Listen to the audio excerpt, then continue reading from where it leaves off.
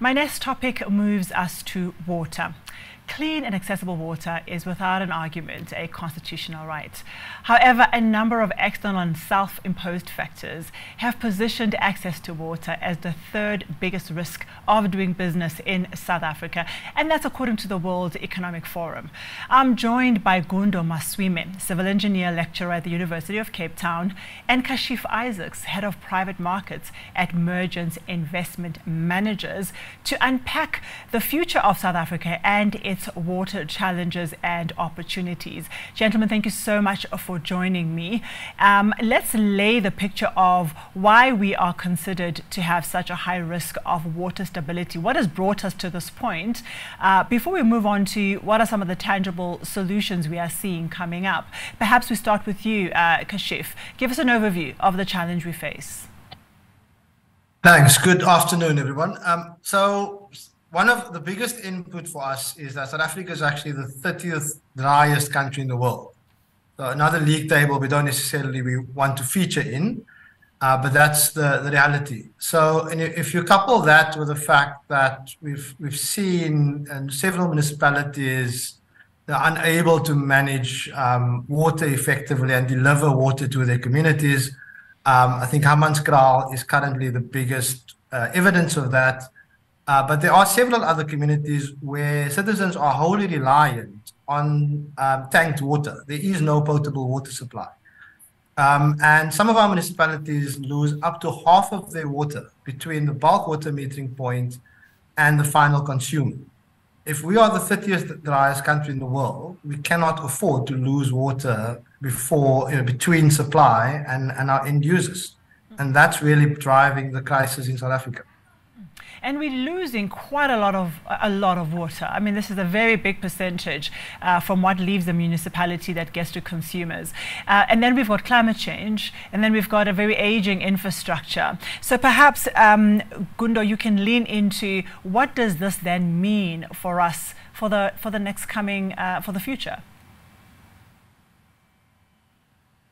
Thank you. The important thing to focus on now is our investment on the infrastructure that takes water, as Kasief has said, from where it's treated to the endpoint, which is by the receiver or the user. The challenge with that is we have got very old infrastructure, but we also have places where the infrastructure is lacking. So balancing between having to upgrade what we already have and having to extend also and join new consumers into the water network. I think that is the biggest challenge, and I think that is where the creativity of our young people comes in, and the lessons that we can learn from other BRICS countries. And indeed, there's technologies all over that are solving for communities. Kasief, when you look at it from a private markets perspective, it's difficult to have hope that the government is going to enable easy solutions when you look at that disjointed manner in which municipalities are working at a provincial, local level. What are the conversations? Are we making inroads at streamlining? Because water has got no boundaries when it needs to reach people. Is progress being made in the private-public partnership? Unfortunately, not much progress. I think we have invested in South Africa's only two long-term water triple Ps, which was entered back in 1999. We've obviously been encouraging various stakeholders to try and replicate this model. I think South Africa has had some success in the renewable energy procurement program that's mobilized billions of rands from the private sector to try and bring renewables to market. And in our view, we need a similar program where there's close coordination between all the key stakeholders in government, national treasury, municipalities themselves, provincial government, a coordinated procurement program that's going to mobilize the tens of billions of rands required to deliver the infrastructure we desperately need. You know, what's so overwhelming about this conversation is that we have an energy crisis that sits in one in one area. So it's energy, it's Eskom. But now water sits all over the place. And when you talk about only one triple P or two triple P since 1999, we're sitting in 2023. This really shows really slow progress in a much more bigger problem. So Gunda, from an engineering perspective, from a civil society and entrepreneur perspective, are there opportunities for leaps that are even better to counter this even bigger problem? Yes, thank you. You've just really touched on a very important point, that the issue of water. Our research shows that the challenge of water is more of a challenge of governance more than it's a challenge of innovation, because engineering science really could close most of the gaps. The challenge with water, which you have just put succinctly, is that unlike electricity, it does not really sit in one place. There's been water schemes all over the place. And as you said, some of those water schemes, of course, because of their location, does not really respect municipal boundaries. So the government now has what they call a district development model, where they look at things now at district level, because you can have one municipality where there are no water bodies within that municipality. They only rely on the next municipality So for that reason, there's been an initiative to start looking at these resources in a more broader sense, and not limited to the political boundaries that have been demarcated for municipalities. But also, which is an even bigger issue, is that until 1999, when the National Water Act came into place, there was the history of the country since 1910. Water has never really been a sole responsibility of the government, and if anything, government played a much lesser role than it plays now. Initially, it was the agricultural sector investing there, then it became the mining sector investing together with the agricultural sector. So when the new Water Act that focused on the household as the primary concern when it comes to the supply of water, it looks like the business community had taken a back seat, and now we can see that they are now starting to come in to say, we want to play a role because we are victims when this is not done properly. So there are some positive shifts that we are seeing, and we are hoping that the government will take this opportunity and even learn from our partners within the BRICS bloc to take those lessons forward. I would think so and hope so. But Kasief, perhaps let's talk about the end part of Gunda's contribution around the importance of the private sector's involvement.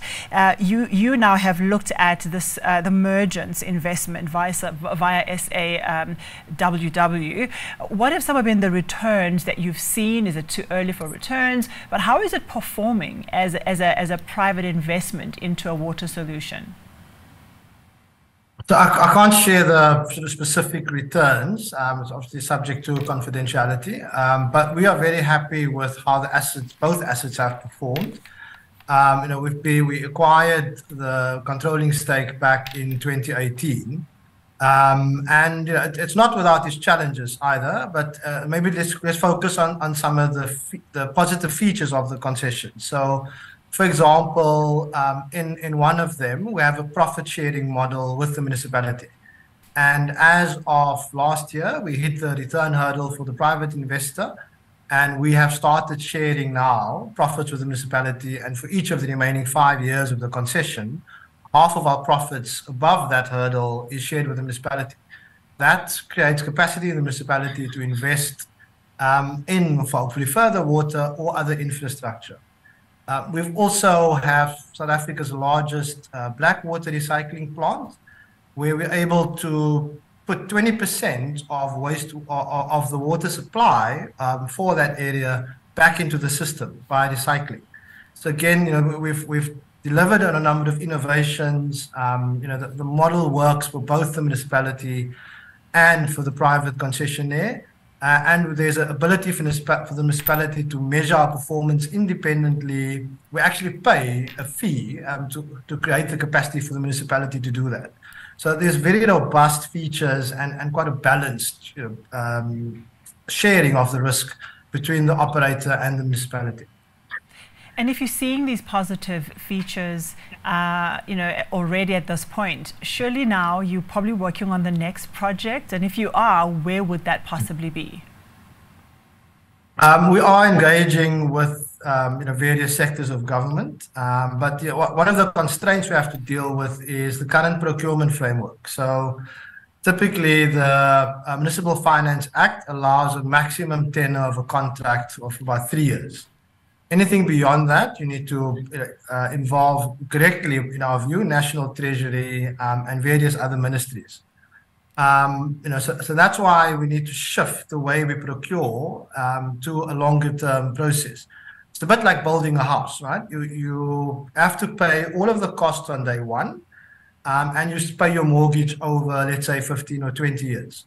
So it's similar in any infrastructure. We deliver all the infrastructure up front, whether that be a reticulation network, new connections for consumers, developers, businesses, and we need to recover that investment over an extended period of time. So that's the fundamental shift that's needed, is shifting the way municipalities are allowed to procure water services and water infrastructure. Thank you. Gundo, I find that universities have quite a gap between what the country needs, what investment markets are doing, and what is being done in the universities. Is this not an opportunity to bridge the gap, also considering that universities are quite a neutral partner in the private and public sector conversations? Is there an opportunity you see here that can help South Africa to solve, especially for its water issues? Yes, indeed, there is a lot of opportunities because universities have been conducting a lot of research right across the water value chain. Some of the research is related to water conservation, and there's a lot of other innovations that the academic fraternity has put on the table. And I think it also follows closely to what Kasief has just made reference to, that we are now also doing research on the best way to structure our framework, in terms of our legislative framework, to be able to jump all these loops of procurement, which was not geared mostly towards the built environment type or civil engineering fraternity. It was geared towards just general procurement. So that's why our legislation talks about goods and services, but it doesn't talk about works. This falls under works. So these initial capital investments that come with it, we are able to model properly how long would it have taken really for the private sector to feel that they will be able to break even or to recoup their initial investment. But we are encouraged that there is the procurement bill, which is now in the consultative stages, and we are now looking at it through the eyes of civil engineering or in public infrastructure delivery, to say, is it suitable? Is it going to take us to where the gap between the private sector and the government will be closed? So there's a lot of research now that is looking at all of that. But the biggest challenge that we now need to face is the translatability of the research that comes from the universities. If the government system or legislation is too rigid for it to take on new innovation, then it becomes a challenge. If somebody comes with a good solution to a water challenge, that person might just be having, that might be the only company that has got that type of solution. In procurement, you are not allowed to specify any supplier, or to put your scope of work in such a way that it favors any supplier. But in instances where that is the only supplier, those are the kind of things we are now starting to conduct research on, and seeing how can we absorb new innovations into government processes.